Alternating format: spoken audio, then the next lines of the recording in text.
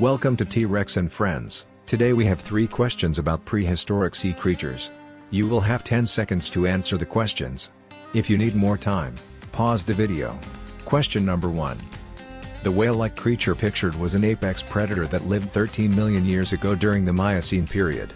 A. Liopleurodon, B. Basilosaurus, C. Leviathan, D. Mauisaurus, E. Kronosaurus.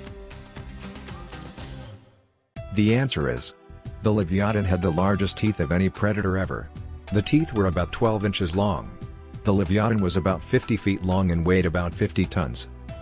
Question 2. This carnivorous marine reptile lived in the Jurassic period. A. Kronosaurus, B. Liopleurodon, C. Basilosaurus, D. Halicopian, E. Dunkleosteus. The answer is: Liopleurodon was an apex predator in the Jurassic period. It grew to about 30 feet long and was an unusually fast swimmer. Question 3. This placoderm fish lived 350 million years ago during the late Devonian period. A. Dunkleosteus, B. Halicopian, C. Pterospis, D. Stethocanthus, E. Megalodon.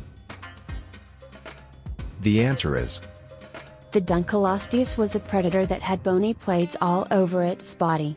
The fossil record indicates it may have routinely regurgitated prey bones rather than digest them. Thanks for watching.